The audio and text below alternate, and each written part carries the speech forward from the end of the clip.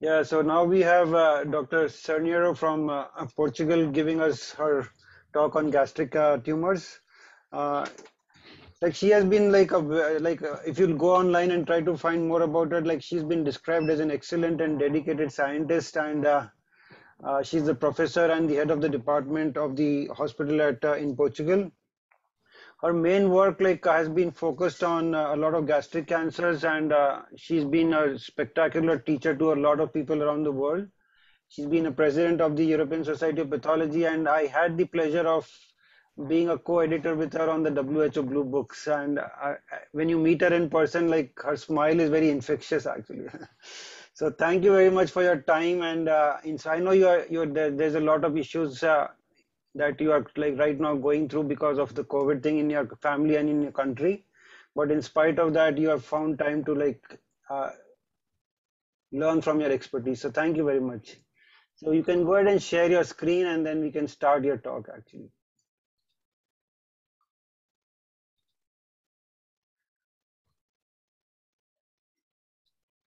Yep, we can see a screen now.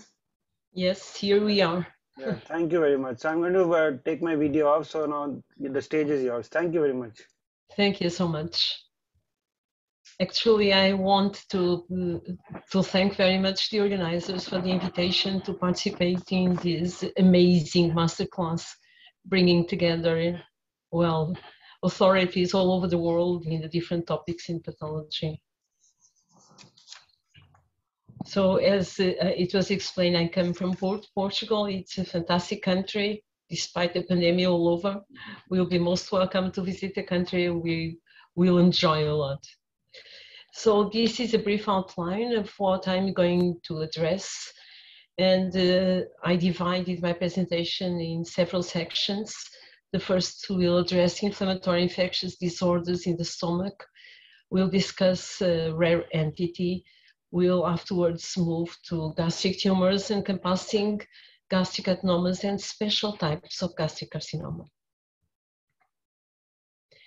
The first case concerns a 10-year-old boy with a history of iron deficiency anemia unresponsive to iron therapy. There was no weight loss, no digestive symptoms or systemic complaints. Fecal occult blood testing, celiac disease screening, both were negative.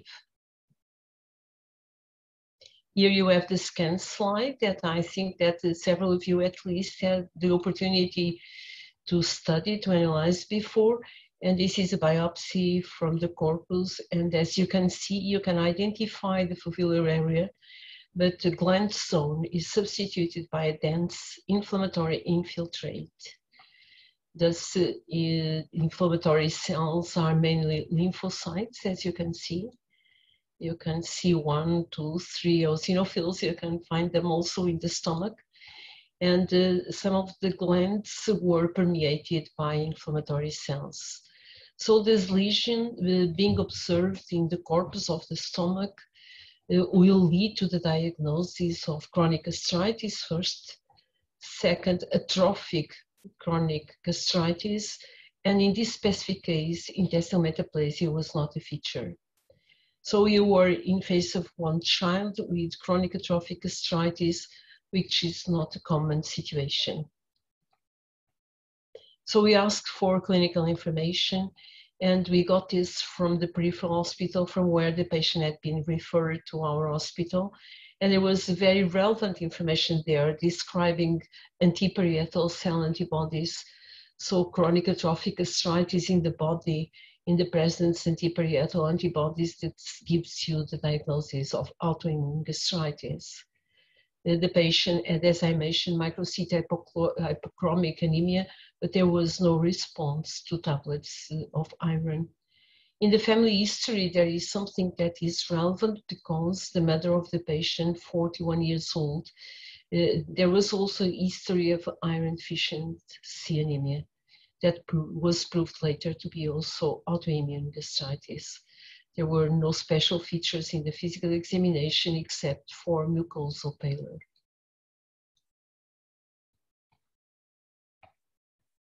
So the diagnosis in this case, as I said, is a 10-year-old boy was autoimmune gastritis. Is it common in the stomach of children? No, it is not at all. And so we went to literature to see what is written there. And we found a couple of reports of cases of autoimmune gastritis in pediatric age. And the highlight of the circumstance that this is an underestimated condition. So clinical information, lab data should always be put together in the setting of chronic atrophic gastritis involving the corpus and fundus of the stomach. There is another paper describing a review of 3 cases. And there is in the literature the discussion about the pathogenesis, because it has been suggested that these lesions in the stomach can be due to a cross-reaction of antibodies direct to H. pylori that will also be aggressive for the gastric glands and specific for the parietal cells. And I want to recommend you very much to have a look at this paper that was recently published 2020 on autoimmune gastritis. It's a primer paper from very important pathologists in the stomach, and where you can find the structure of the corpus and fundus where this type of lesion develops. Just to remember you that you have mucous neck cells, you have parietal cells, you have sheath cells, you have somatostatin secreting cells besides granulin and enterochromaffin-like cells. And here in autoimmune gastritis, the cells of interest are the parietal cells and very specifically the proton pump system. Here you have a busy slide that I don't want to waste much time describing it, but just to highlight the role of the parietal cells, the putative role of H. pylori and the initiation of the process, the involvement of lymphoid cells, mainly T cells, not only for the connection with the parietal cells, but also for the secretion of cytokines, namely interferon gamma and TNF. And both are responsible for the changes that will lead in the parietal cells to their apoptosis and so to their destruction. Because of this, there is increased production of gastrin in the antrum, and this gastrin will lead to hyperplasia of the enterochromaffin-like cells that secrete histamine and can end up with a situation of neuroendocrine neoplasia in the stomach associated with the autoimmune gastritis. In parallel, there is stimulation also of B cells, and these will secrete antibodies against the intrinsic factor and against the parietal cells, as I mentioned, and these antibodies were present in this patient. So that was a peculiar case of autoimmune gastritis in a child. The second case concerns a 7-year-old black boy who was brought to the emergency department because of nausea, vomiting, epigastric pain, subfebrile body temperature and malaise 2 weeks after an acute tonsillitis. I want to highlight that there was this infection before the development of this clinical situation. The physical examination revealed poor general aspect and generalized abdominal pain with no tenderness. The patient was submitted to endoscopy, to upper GI endoscopy, and gastric biopsies were collected. I wonder if you had the opportunity to have a look at those. They are very, very impressive in my opinion. And what you can see is that there is dense inflammatory infiltrate in the lamina propria. But contrary to the previous case in which you had lymphocytes, here you have polymorphs, mainly neutrophils, and these destroy the glands, just giving you this appearance of crypt abscesses that are dispersed in the mucosa. And this inflammatory infiltrate is very dense. You can see the old thickness of the mucosa involved by this inflammatory process. Here, other case of the destruction of glands. And in this specific case, there was this giant cell in deeper sections that cannot be confused with the granulomatous reaction because this is a foreign body giant cell and there's nothing to do with the granulomatous process. Here you can see the other glands also destroyed by this inflammatory infiltration that, as I mentioned, was diffusely involving the gastric mucosa. So we asked for additional clinical information, and from CT scan, we obtained the information that the gastric wall was thickened. The thickness of the gastric wall was much increased, and the endoscopy features were those I'm showing to you, with the hyperemia generalized and with erosions. So we came up with these findings, and the histology is really relevant for this diagnosis. We came up to the diagnosis of phlegmonous gastritis. This paper is now published, is a case report, and you should be aware of this. First, because it's very rare. Is a cause of acute, rapidly progressive gastritis. Is due to bacterial infection of the gastric wall, and the prognosis can be very poor and can be fatal. So the diagnosis is a kind of an emergency. I remember to have seen this case. It was Friday afternoon, and I immediately called the pediatrician telling about the result, and the patient was put under antibiotics. So in this specific case, the outcome was okay, and the patient is well, and there are no major concern about it. But as I said, what I want from here is that you consider in your diagnosis of acute gastritis this entity, and I want to highlight the importance of a prompt diagnosis for successful treatment. Is an hot diagnosis that should be reported immediately. So as I mentioned, the final diagnosis was phlegmonous gastritis in this child. Case 3 is a very easy case. I think that those of you who had the opportunity to look at the scan slides came to the diagnosis easily. It concerns a 49-year-old female. She was HIV positive with a medical history of gastric ulcer, and she was referred to the hospital for endoscopy because of epigastralgia. Here you have the samples of the gastric biopsy. This is the best.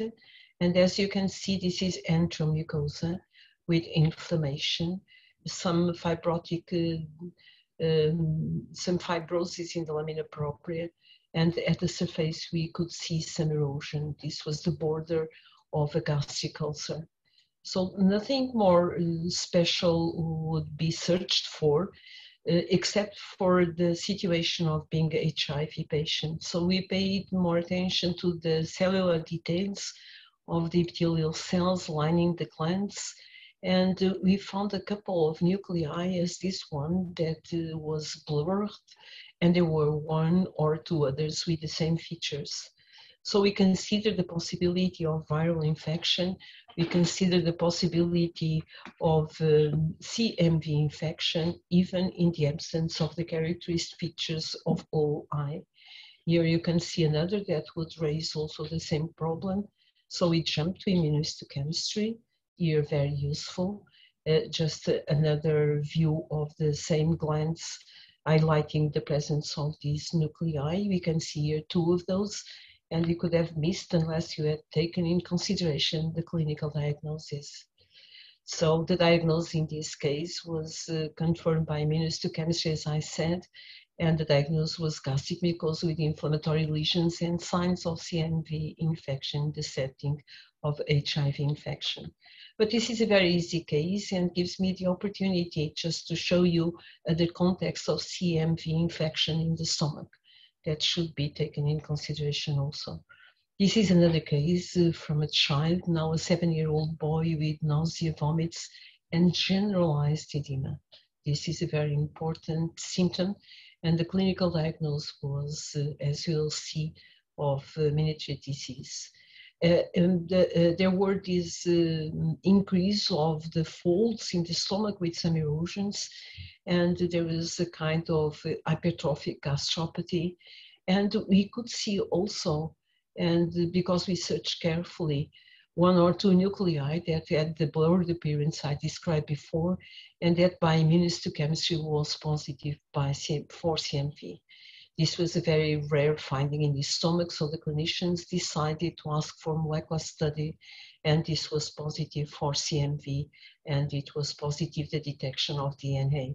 So our histological diagnosis was confirmed, and the diagnosis was then hypertrophic gastropathy with signs of CMV infection. Is this relevant? Yes, it is very relevant, because it is reported in the literature the occurrence of meningeal disease as a manifestation of CMV infection. Look at this in a 22 months old boy, can occur very early. And there is this highlight that you can have an unusual presentation of CMV infection that for clinics presents with generalized edema. So the pediatricians take this in consideration. And cytomegalovirus infection in pediatric age, despite being very rare, should be considered because this is relevant and the patients can be treated with improvement of the symptoms. Another case I want to show you because it was exuberant. Now it is in a 46-year-old man. He had been submitted to liver transplant and was complaining of pains in the esophagus and stomach, and was submitted to upper GI endoscopy, and esophageal and gastric ulcers were observed. The suspicion from the clinicians was herpes infection, CMV, and actually they were absolutely right, as I will show you. Again, in the stomach, these blurred nuclei, and just to call your attention that you can see those not only in the epithelium of the glands, but also in stromal cells. This was confirmed by immunohistochemistry. You can see the positivity in the glands and also in stromal cells. And the esophagus, the lesions were exuberant with erosions, ulceration. And in the epithelium, you could see also again the signs that call you the attention for this nuclei that can be related with CMV infection, which turned out to be the case. And here you can see CMV positivity in these cells. But also we could see these multinucleated cells that immediately suggest that this is the result of the presence of herpes. So we confirm this observation by histology with immunohistochemistry, and again this was positive, as you can see, and you can see the positivity in these giant multinucleated cells, more correctly multinucleated than giant cells. We move now to another case, and this is a very interesting case. This concerns a 15-year-old boy with suspected inflammatory bowel disease and abdominal pain. An upper digestive endoscopy was performed that did not reveal changes in the mucosa of the esophagus, stomach, and duodenum. It's a bit strange, this normal endoscopy, in face of the findings that I will show you. If you have a look to the scan slides, you can see that one of the major findings in this mucosa was that there was mild infiltration at the surface in the lamina propria.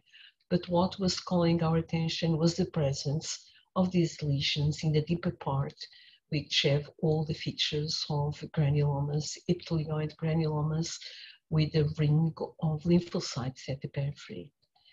But we could see not only these granulomas in the gastric mucosa, but also in some areas, and here you have another granuloma. If you pay attention to this area, what you can see is that in the glandular component, the compartment of the mucosa, you could see this inflammatory infiltrate, mostly constituted by lymphocytes, encompassing also some polymorph mononuclear cells. So this is what is described in the literature, the focal enhanced gastritis. And for us, we have a lot of experience in Porto with this type of lesions in the setting of inflammatory bowel disease because of the interest of gastroenterology pediatricians. And you should take in consideration that even if you do not have the clinical information of inflammatory bowel disease, if you have these findings, you should suggest this possibility in your report. Here you can have other aspects of what I described before, diploid granuloma in this same case, and focally enhanced gastritis, because this is focal and not dispersed, diffuse in the gastric mucosa. So we come to the literature, and there you can see that this focally enhanced gastritis is a kind of, it was by then, 2013, a newly diagnosed pediatric inflammatory bowel disease would call the attention for this diagnosis. It is present in 43% of the patients, is more frequent in Crohn's disease than in ulcerative colitis, and is more frequent in younger patients. That is most probably the reason why we have such a large experience in our pediatric patients. And further, in Crohn's disease, which was at the end the case in this patient, the focal enhanced gastritis is more likely than those without to have active ileitis and granulomas in other parts of the gastrointestinal tract. So this is something to be taken in consideration. So we come to a summary of the different types of gastritis, of non-Helicobacter pylori gastritis. What I've shown you was an example of autoimmune gastritis with all the features that were present. Just now, focally enhanced or enhancing gastritis, in which you have these mixed lymphohistiocytic and neutrophilic infiltrate, and related to inflammatory bowel disease, can also be seen in bone marrow transplantation. And granulomatous gastritis, I've shown you a case in Crohn's disease, but there are many other settings in which this can be found. And just a few words about the types of gastritis in which there is diffuse involvement of the stomach, such as lymphocytic gastritis, characterized by the increased number of intraepithelial lymphocytes in the glands. Eosinophilic gastritis, in which you can find many eosinophils in the lamina propria, and usually there is a clinical setting of allergy, of connective tissue disease, and even parasites. And you have also one of those rare gastritis, which is collagenous gastritis, which is characterized by the presence of this subepithelial collagen band that I'm showing you, and that can be highlighted by specific stains for collagen. There are other types of inflammation in the stomach in which inflammation is not so intense, and these encompass reactive gastropathy, gastric entrovascular ectasis, portal hypertension, gastritis, and graft-versus disease. So in the case I've just presented to you, the histological diagnosis with granulomatous gastritis and focal enhanced gastritis in the setting of Crohn's disease. That was confirmed afterwards, the diagnosis in the stomach. Now, case 5 is another type of lesion. It's a very interesting case. And here you have a 35-year-old man with a long-lasting dyspepsia. This was an amazing case. The patient was submitted to endoscopy, and multiple non-healing gastric ulcers were observed that failed to respond to proton pump inhibitors. And there were no signs of Helicobacter pylori infection. Consecutively, diffuse gastric mucosal thickening was observed, raising the suspicion for a neoplastic process. And on the basis of these findings, and without confirming with another biopsy, this patient was submitted to gastrectomy. In the gastrectomy specimen, what we could see is what I'm showing you is full thickness section of the gastric wall, in which the lesions are observed in the lamina propria. At low power, you can see lots of lymphoid follicles, and not only these lymphoid follicles, but also the expansion of the lamina propria by a dense inflammatory infiltrate that was mixed.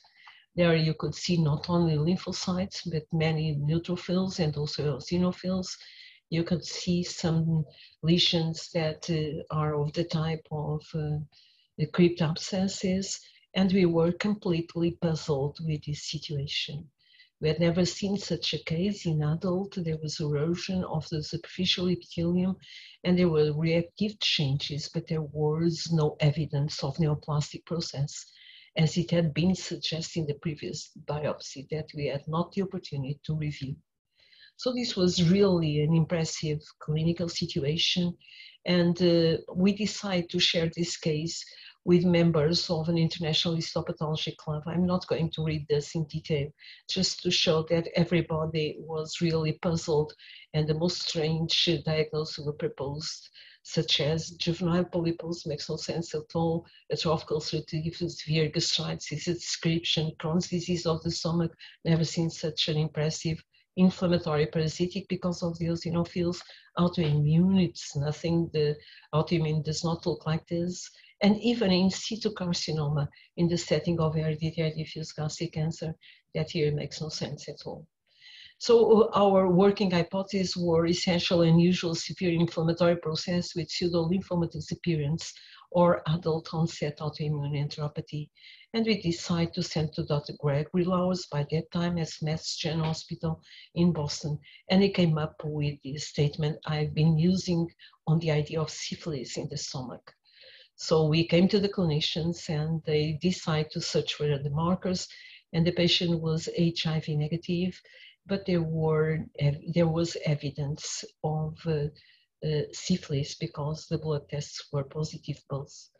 In the tissue, the Martin-Starry staining was inconclusive, so it was decided to submit this case to CDC in Atlanta, US.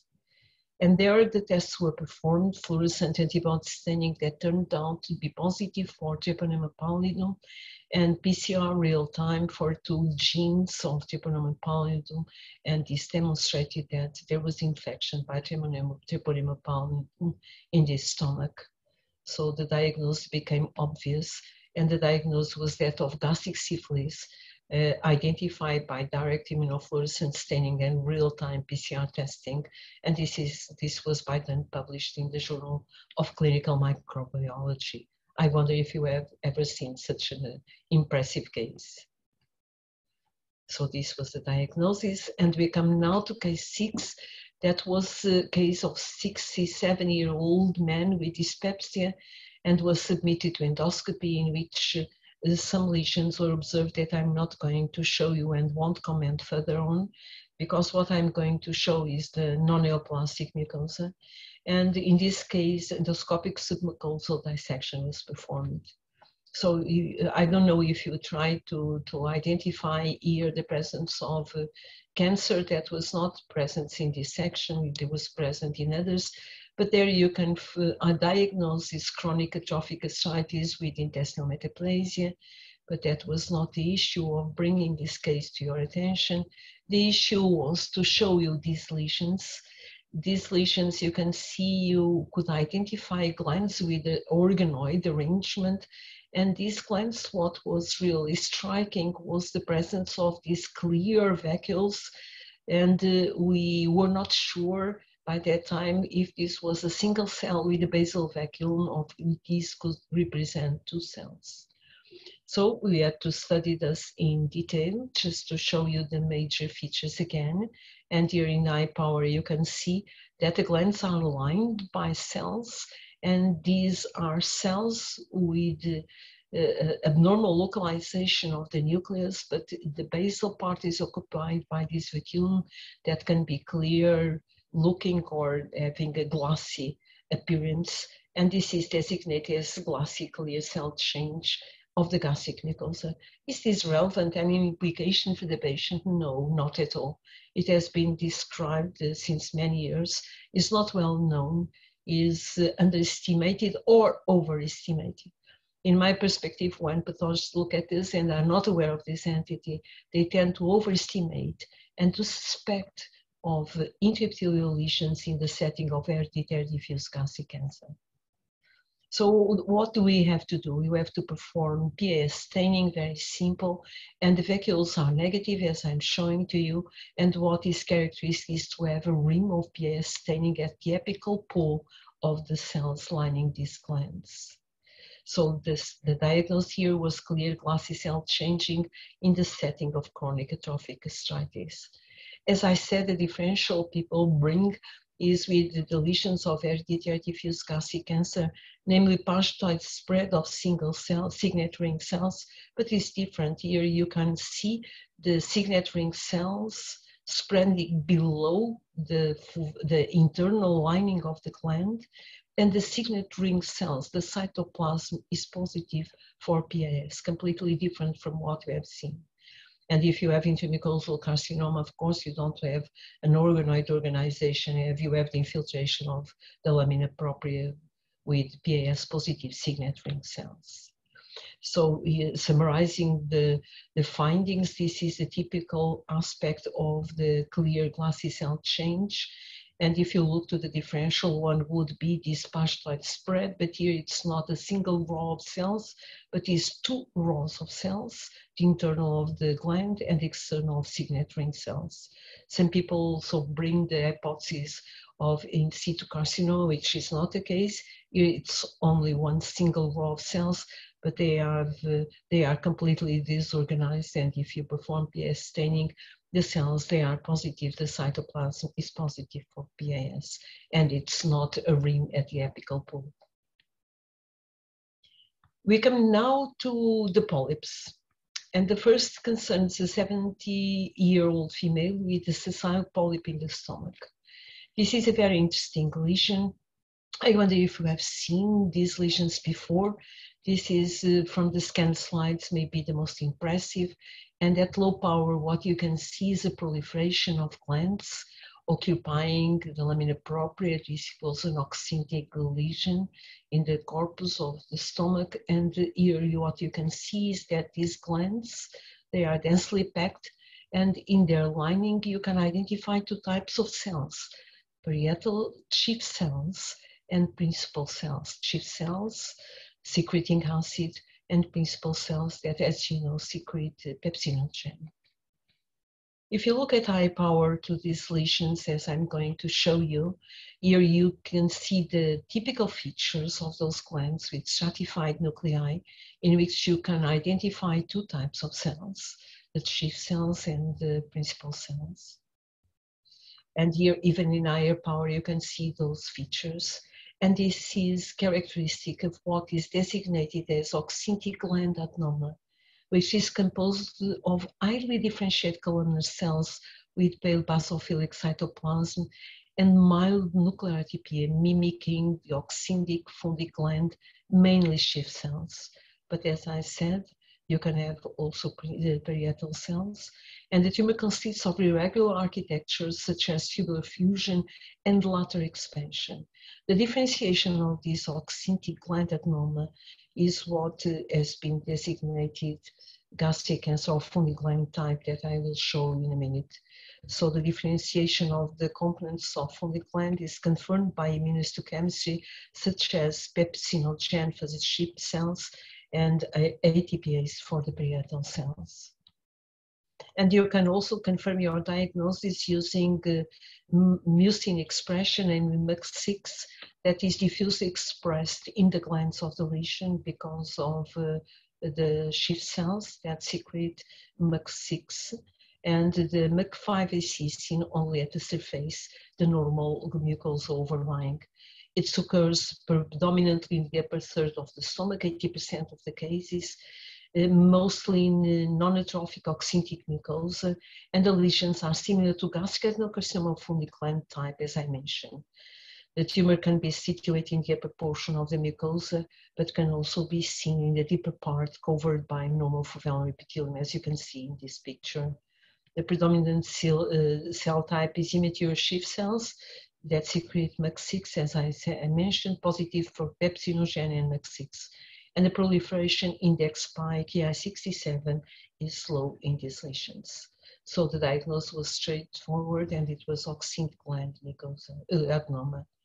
As I said, the differential is the fundic gland, the adenocarcinoma fundic gland type that was recently described and characterized, and there is a continuum between the oxyntic gland adenoma and this fundic gland type of adenocarcinoma, in which the glands are more irregular in the deeper part of the mucosa, they are anastomosing, and most importantly, they invade the muscularis mucosa, and they can invade the submucosa, they can display lymphatic invasion, and in rare cases, metastasis, lymph node metastasis can occur. This is another case you can see in the literature in this very nice paper from Greg Lowers, in which you can see the glands that I described with the characteristic features, and in this case, the invasion of submucosa was obvious and highlighted by the disruption of the muscularis mucosa. Another type of lesions that you have to take in consideration in the differential is the one I'm going to show you, this one affecting a 56-year-old female with an invaded lesion in the upper part of the corpus. This is the scanned image that you have been offered to look before, and what you can see besides some dilatation of glands was the occupation of the lamina propria by a proliferation of small, tiny, regular glands that have the features of glands, antral pyloric glands. So when you have these lesions, you should think of the entity that I'm going to show you, and that is pyloric gland adenoma.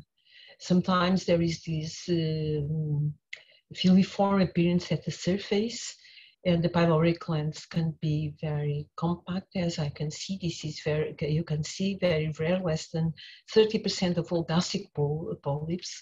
There is an increased risk of malignance, should be aware, and the glands are closely packed, pyloric type, lined by a monolayer, as I've shown, of cuboidal to locolumnar epithelial cells that can have a ground glass appearance, and you can see cystic dilation of some glands, as we could observe in our case.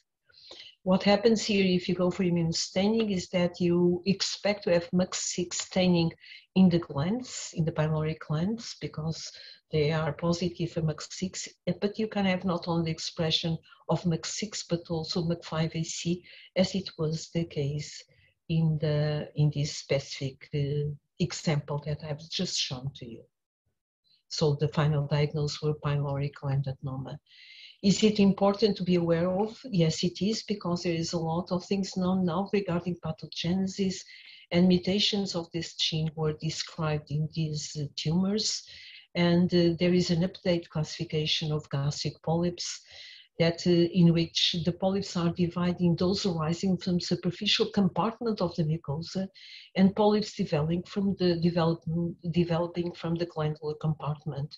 Oxyntic gland adenomas and pyloric gland adenomas belong to this group with these specific mutations. Here you have a summary. So adenomas in the stomach, they are polypoid mostly of the cases. They can be affect the superficial part, and they can be intestinal type or foveolar type. These are PAS staining, and you have the cap of mucin in those cells. In the adenomas of the glandular epithelium, you have those I've just shown, the pyloric gland adenoma and the oxyntic. Both of them are MUC6 positive and glandular component, and both have the mutations that I've described that can occur together with the APC mutations. And we jump now to gastric carcinomas. I'm showing you the current WHO classification of gastric adenocarcinomas. This is a group of people who has been involved in the 5th edition of digestive tumors of the WHO, published in 2019. You cannot see, but Dr. Singh is there. He was, well, amazing to collaborate and to see his enthusiasm when describing what you can do with digital pathology, and that was included in this version of WHO book. I'm not going to describe the most common entities, papular, tubular, poorly cohesive signet ring type, or poorly cohesive nodulus type, mucinous and mixed. I'm just showing you the classification from the Japanese Gastric Cancer Association, published in 2017, to convince you that there is a direct correlation between the entities in the two classifications, despite a different terminology for poorly cohesive, that if it is signet ring type, the Japanese designate as signet ring cell carcinoma. If it is poorly cohesive, not otherwise specified without signet ring cells, the Japanese call it poorly 2, non-solid type. What I'm going to address is some specific histological variants of gastric cancer. The first concerns a 49-year-old man with a large tumor in the duodenum. There is not much to describe. It was a blue tumor, and there you could see that you could identify glands and some areas more solid, trabecular, as you can see. And what was impressive was the amount of inflammatory infiltrate in the stroma, composed mainly by lymphocytes. So at low power, the diagnosis that comes immediately to you is the possibility of carcinoma reaching lymphoid stroma. We search immediately for the infection with EBV Epstein-Barr virus, which turned out to be positive by Eber technique, and it was 100% positive. So the diagnosis was straightforward: carcinoma with lymphoid positive, stroma Eber positive. The interesting thing here is that this is a very rare entity in the duodenum. In a literature search, I found only one case, and here the designation was of carcinoma with lymphoid stroma, which is equivalent to the entity we are describing, carcinoma with lymphoid stroma or lymphoepithelioma-like carcinoma, in this case in the duodenum. In this case, Eber was also positive in 100% of the cells, and there was no microsatellite instability. This gives us the opportunity to present a brief description of the features of gastric cancer with lymphoid stroma, and there are two molecular settings to be considered. Most of the cases are related to EBV infection, about 70%, but you should take in consideration this can be negative, and you should search for microsatellite instability, and these cases can be related to high microsatellite instability. The survival is better for any of the types. Lower PTNM staging is what usually happens. Expensive growth, younger patients, they are common to both entities. Why is this relevant? Because of tumor immune microenvironment, and because these gastric carcinoma with lymphoid stroma can express PD-L1, so they are putative target for immunotherapies addressed to PD-L1, PD-1 immune inhibitory checkpoint. And this is in practice already in clinics.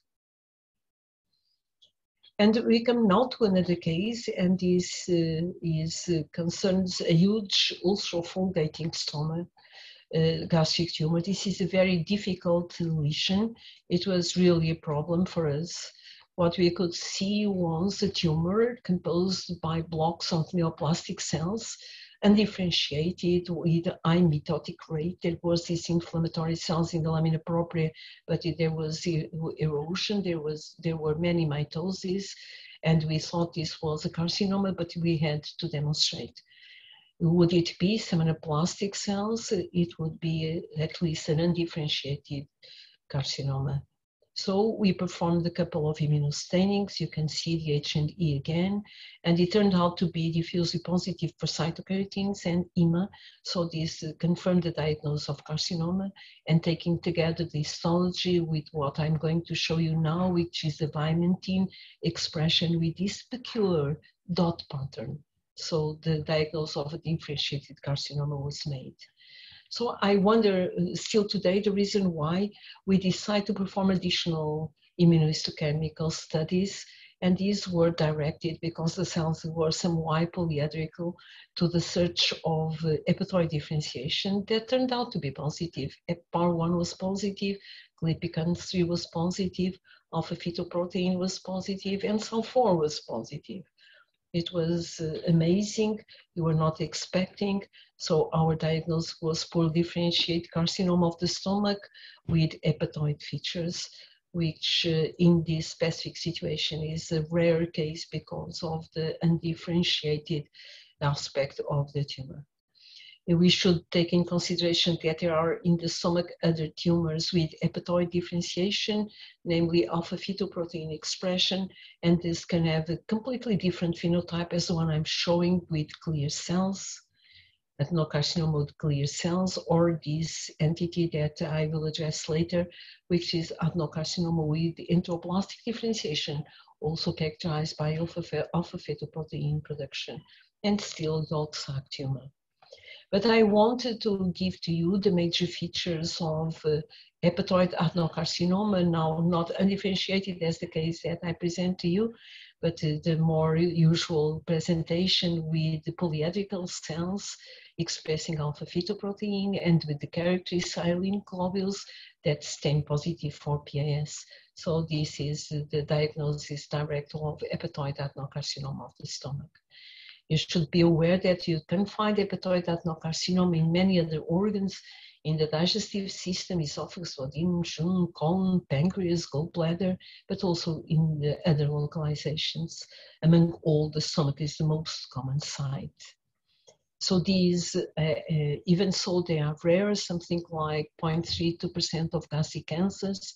They present at an advanced stage of the disease. They are extremely aggressive, and most tumors have metastasized at the time of the diagnosis. Morphologically, the problem is that hepatoid adenocarcinomas may have identical morphology and immunophenotype compared with hepatocellular carcinomas.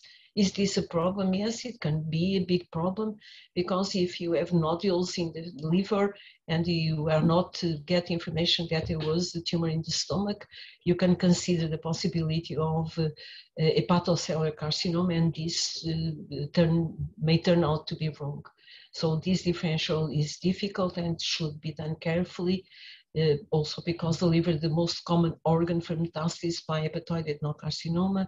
The metastasis may be challenging the differential diagnosis because of similitude, but you should take in consideration that most hepatocellular carcinoma, the expression of HepPAR is diffuse, whereas in hepatoid adenocarcinoma tend to be focal. And there are new markers recently suggested, such as Planck, pointed as a new marker for this differential diagnosis, and still others, such as SAL4, and you would expect, because I've shown already the results of the expression, and it's especially useful to distinguish hepatoid gastric carcinoma from hepatocellular, and also Claudin 6.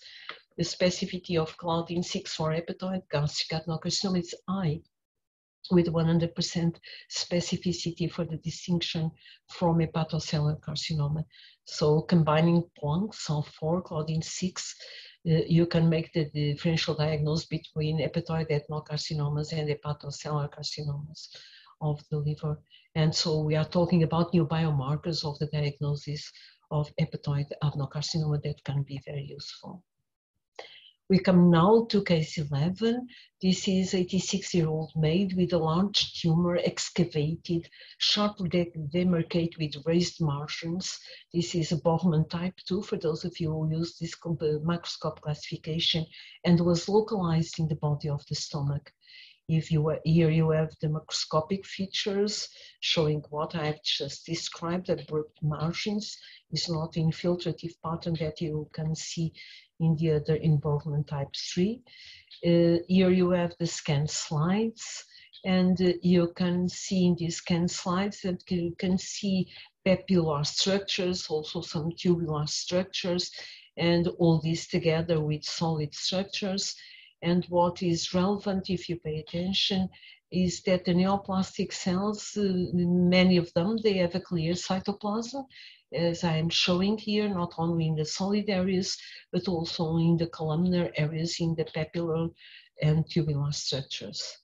This is very impressive. It's not the pattern of a conventional adenocarcinoma. You have a full thickness section of the tumor. You have histological features with the solid structures, and I'm going to show you in more detail these solid structures with clear cells. cytoplasm with clear cells due to accumulation of glycogen. And there you can see the epithelium, which is clear, namely at the apical pole, reminding the fetal gut epithelium, which is very relevant for the diagnosis. And you should search the presence of hyaline globules that you can find in these cases, not in 100%, but when they're present, they are very useful. As I mentioned before, this tumor secrete alpha-fetoprotein, express also glypican-3 and SALT4. So this is adenocarcinoma with enteroblastic differentiation. And I brought these cases because I said I wanted to discuss with you histological variants of gastric cancer, not common types. Gastric carcinoma with lymphoid stroma, hepatoid adenocarcinoma with enteroblastic differentiation, adenocarcinoma of Fundy-Klein type. I've not shown you micropapillar adenocarcinoma, but the features of this micropapillar adenocarcinoma are the same you can find in other organs, especially in the stomach, just to know that it can occur though rare neoplasia. And you should be aware that these two variants, adenocarcinoma with enteroblast differentiation and invasive micropapillar, they are very aggressive with poor prognosis. On the contrary, the carcinoma with lymphoid stroma, the prognosis is good. And even better, very good prognosis for the entity I described to you, gastric adenocarcinoma of Fundy-Klein type. And you come to the last case, which is a very nice case. It was the first one I've seen, my own, I'd seen in the literature before. In this case, it was performed endoscopic submucosal dissection. I'm not going to show you the rest of the slides, but what is the region of interest? I don't know if you managed to see where it was. At low power, I think that you would suspect of intestinal metaplasia, but bizarre. It is, the growth is strange, parallel to the surface, merging glands, and with bizarre shapes, an X here or something like that. And so people can be faced with the hypothesis of an atypical intestinal metaplasia, but why only at here or at this part? Or who God knows if this could be a well-differentiated gastric carcinoma. Here you have the features that I described before and the distinction challenging from intestinal metaplasia. And I'm already telling you the name of this entity, which is crawling like adenocarcinoma.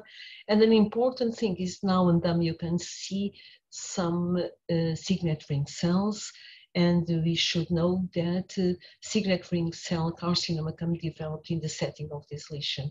This was the case in this specific case that I presented to you. In the literature, you can find the publication of cases very simple, very similar with this bizarre shape of the tumor, and also some cases with these signet ring cells that should call the attention of coexistence or the possibility of progression to diffuse gastric cancer.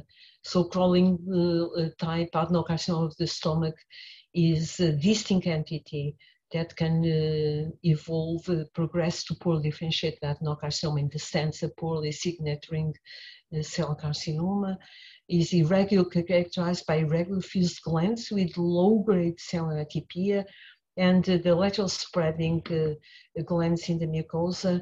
For it was proposed this nickname of WHYX because of the bizarre feature appearance of the glands that remind the alphabet letters. Some others have suggested they look like Chinese characters. The tumor lengths can be overlooked, and people should consider distinction from non-neoplastic lesions such as intestinal metaplasia, as I mentioned. There is a lot of things now known about these tumors, and one which I find very interesting is the demonstration of ROA mutations and fusions involving Claudin 18 gene. Why is this interesting? Because these are molecular features of poor cohesive carcinoma, signet ring cell type, if you prefer. And if you have in a tumor as the one I've shown to you, which is intestinal type with anastomosing glands, and if molecular study is performed and these molecular changes are found, disease that are specific for diffuse type of gastric cancers, you should consider this diagnosis. So this is an entity that cannot be forgotten. And there are other features that I would not detail too much, such as mutations in p53, and these are deletions. So you do not expect to have the expression of p53 in these tumors. MSI is not a feature, and these are EBV negative. So Kroll-like carcinoma is independent entity of gastric cancer in terms of clinical, pathological, and molecular findings. And so this is our final diagnosis, and we come to the end. And of course, I want to thank you very much for your attention. And if you have the time, I can can reply to one or two questions, I guess. Dr. Singh, it's your turn. Yeah, thanks a lot for the excellent presentation. I think many people will learn a lot about these cases that they might very like occasional. Some of these cases are like cases that people are not going to think about unless they've seen them once in their lifetime, basically. So I think a very spectacular talk. Let's go to the questions that we have. So let's start from the top here. How to differentiate an oxyntic gland adenoma and a fundic gland polyp? This is the fundic gland, the oxyntic gland carcinoma. You have packed glands, you do not have cystic dilatation. While in the fundic gland polyp, you usually have some cystic dilatation of the glands of the surface, and in the lining, you can see parietal cells that help you a lot.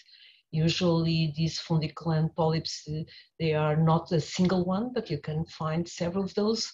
So at low power is where you make the differential diagnosis. Thank you. The next question.